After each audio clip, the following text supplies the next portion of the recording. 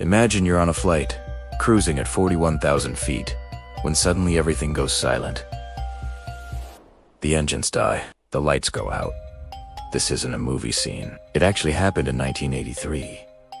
The pilots of Air Canada, Flight 143, thought they had more than enough fuel for their trip, but a single, tiny mistake during refueling, a mix-up between pounds and kilograms, meant they were flying with only half the fuel they needed. Mid-flight, the impossible happened.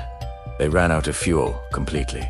The massive jet became a giant, silent glider. With incredible skill and a bit of luck, the pilots managed to glide the plane to a safe landing on an old, abandoned airstrip. No one was seriously hurt. It's a chilling reminder of how a small error can lead to a massive disaster. What if they'd been flying over the ocean? Thanks for watching, and don't forget to subscribe for more incredible stories.